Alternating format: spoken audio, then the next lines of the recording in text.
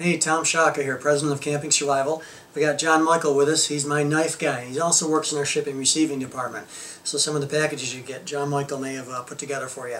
We just finished a Mora knife video, destroying it, and if you get a chance to look at it, it was fun to shoot. You should watch it. It was fun. Yeah. And so today, though, John Michael mentioned his favorite knife sharpener the other day. And we didn't have it in stock. We didn't carry it on our site, but we decided to pick it up, put it on our site, and he brought it in today to show us why he likes it, how it works. Which one is it? Okay, so this is the Spyderco Sharpmaker, the triangle Sharpmaker. I actually found out from watching another YouTube video that Spyderco originally started making sharpeners. So they first started making sharpeners. I think their motto was like, we first started making things sharp before we made sharp things, or something like that. Something like that. But anyways, when you open up... Not as cool as our motto, which is, what, stay sharp and stay prepared? Yeah, something like that, yeah. So anyways, this comes in a nice, neat package.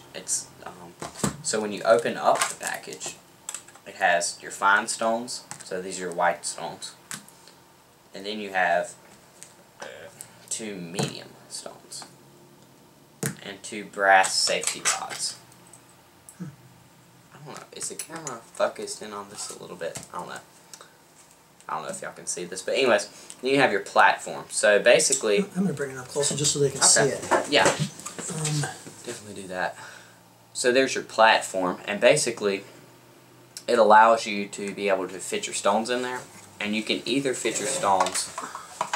I don't know how well this is going to show in, but you can either have it so you have flat sides facing in or the corners facing in, like that, for like serrated knives and such. But anyways, you have 2 set angles that they come with, and that's the 30 degree and the 40 degree, or the 15 and the 20. They kind of, if you divide it in half like that.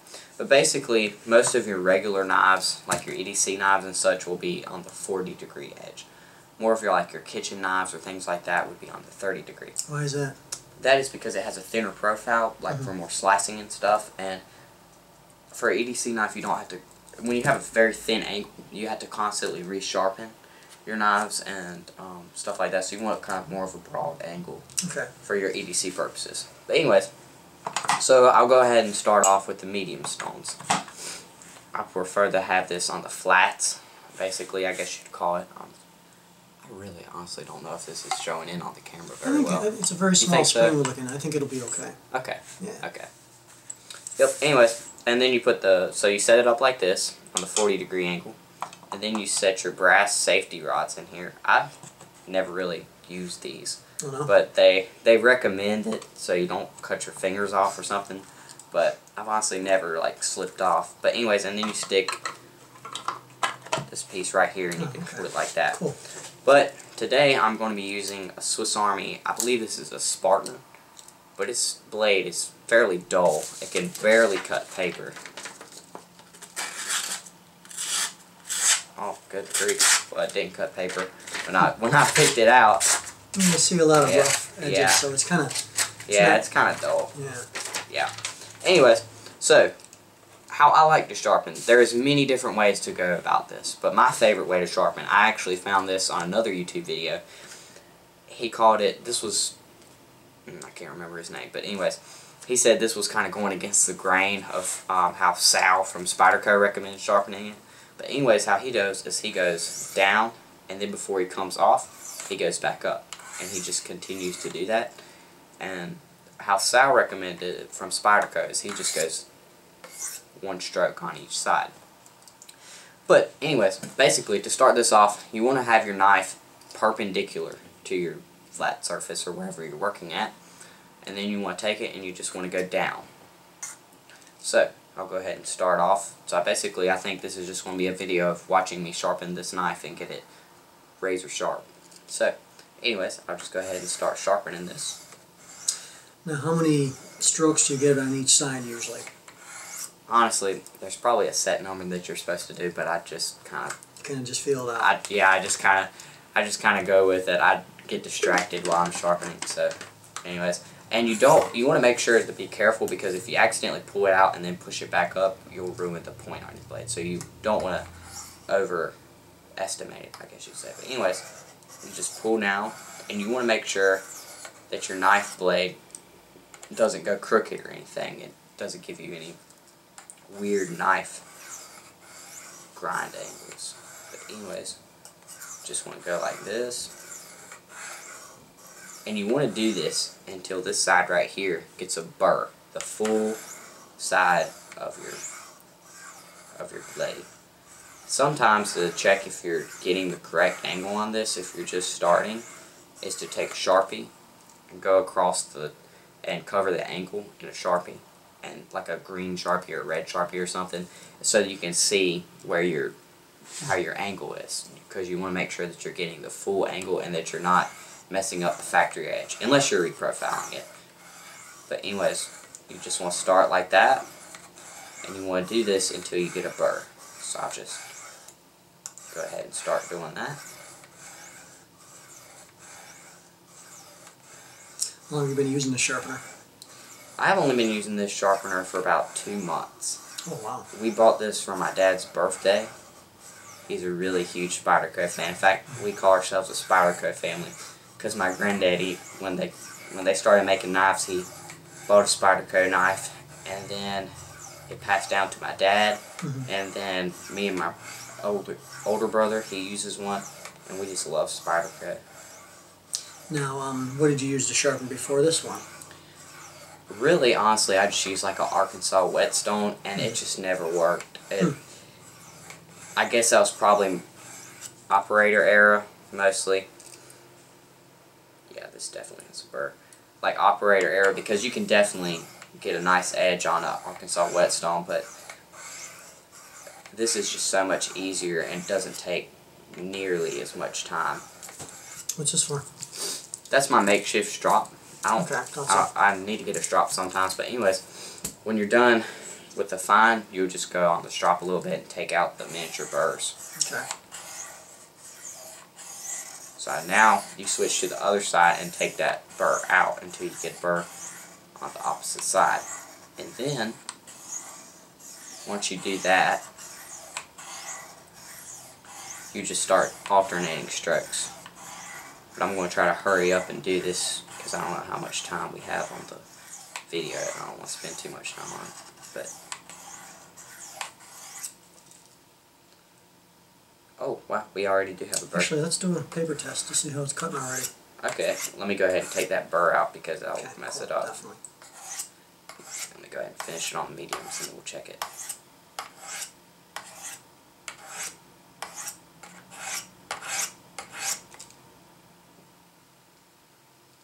And you can tell if there's a burr by running your fingernail on it, and you can also you can see the burr basically. But a burr is when your angle. So basically, you have an angle like this, and it's kind of when one edge folds over a little bit. And the goal of trying to get a burr is you want to straighten out the burr, and this makes it so much sharper. So I might have the burr out by now, so I can go ahead and do a paper test. Go ahead and make sure.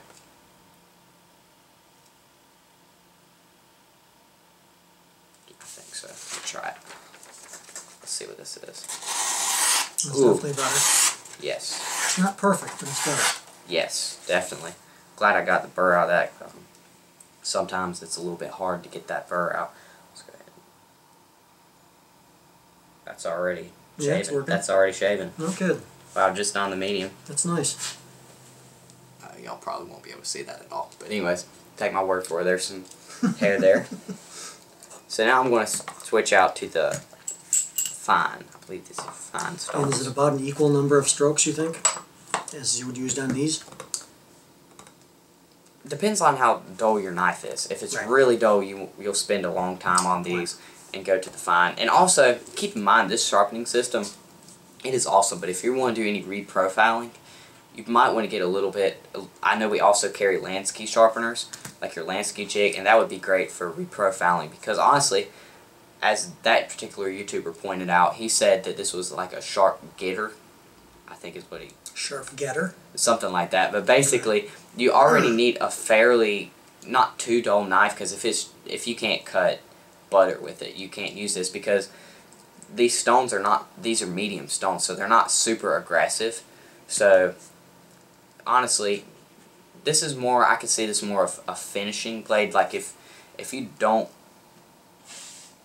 tear up your blade too much, basically, if it's not extremely dull, like I'm saying really dull, like you can't cut basically anything, but if you this would be more of a perfect EDC sharpener, because none of us are really going to get our knives super dull on a daily basis. Right. But anyways, this is more, and basically you don't have to use the medium every single time. What I mostly do is I just touch it up on the fine stones and then move it to the straw, and I just keep it sharp. Like my Benchmade, it just stays sharp. So basically, this is not more of a reprofiling. You would want something more aggressive for that. But anyways, I'll go ahead and try to wrap this up with the fine stones, and we'll smooth it out. And you can just about get a mirror polish on these fine stones. This sharpening system does a really good job, and you can do kitchen knives, you can do serrated knives. You just flip this out and it's got a nice corner of your triangle to do your serrated knives with, and you can do that. You can do, yeah. Well, while you're doing it, I was just thinking of something. You guys might appreciate this. A knife I've been carrying for a while.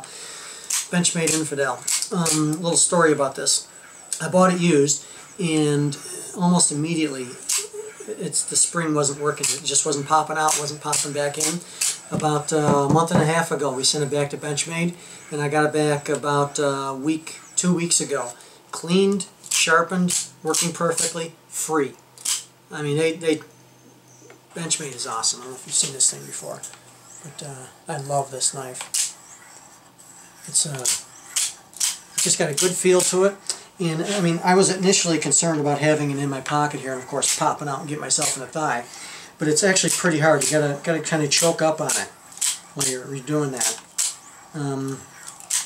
Just an awesome That's knife. actually a good point, because I know somebody that had one, and it was not the Infidel. It was just an off-brand switchblade, and they were playing paintball, and it went through their pants leg. It did not hit it, but he just glanced down and his knife blade was sticking out, and he still has those pants, and he'll wear them sometimes, and it just has like a little hole right there. It's kind of funny. Yeah. Well, I'm glad I don't have an off-brand. Yeah, definitely. Let me leave that out. You guys want to check that out? Zoom in on them if you can. Yeah, our camera skills are not good at all. I think I'm just about got this where I need it.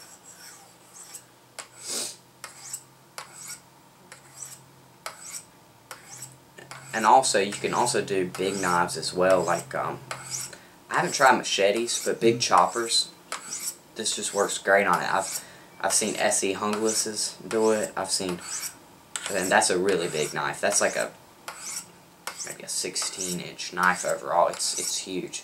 So it definitely, as long as you can pull, it pretty much goes as far down as you want it. Basically, it's a great sharpener, right? It works perfect, and it takes no work, no time at all, really. You don't have to spend very long on it. Check that out. Boy, that's going to do well. I hope so. There might still be a little bit of a... Oh. There we go. Still not perfect. Yeah, there might still be a little hint of a burr in there.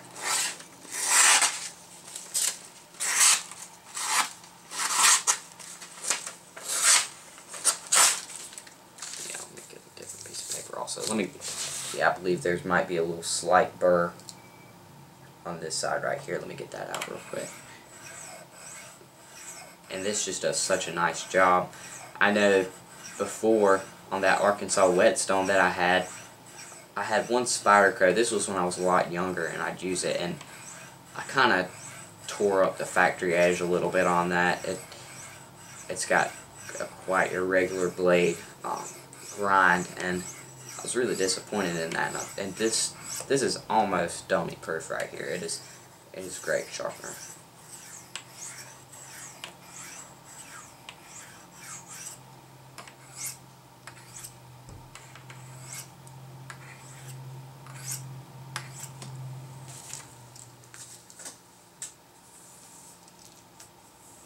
And also, when you're stropping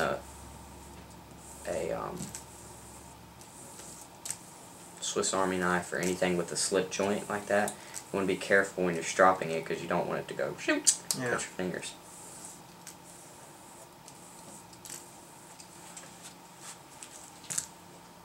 Okay, let's try this. Should be good. Nice. Oh, that was my fault. Yeah, I just went onto the little. Oh yes. Definitely an improvement. And I don't know how long that was, a couple minutes maybe. But this just made it very sharp. Yeah. And I'm sure this was sharper than before. Oh yeah. One of the problems with a knife tester is you honestly have no arm hair on your arms anymore. you can tell a knife person when you walk by because they just have bald patches all over their arms. But anyways, yep, here was just a quick review, or I don't know how quick it was probably actually kind of long, but a review on the Spyderco Sharpmaker, and this is everything that comes with it basically, and you can do all kinds of mods. There's many different other things that you can buy for this system. It's a great system. A lot of people use it, and tied up with a strop, a real strop. This is not a strop, but a real strop like that, you can keep your knives sharp and everything for all of your needs, because if you actually use them, then you definitely want to keep them sharp. A sharp knife is way safer than a dull knife. Way safer than a dull knife. It's this is terrible. We never take out. This is kind of like a blooper edition, kind of, because we never take out. We never redo our videos. They're all first try. But anyways, yep. So a sharp knife is a lot safer than a dull knife. So you definitely want to keep your knife sharp. And the Spyderco Sharpmaker is a great sharpening system for that. So make sure you stay sharp and stay prepared, and look us up on campingsurvival.com, Blade forums, and YouTube.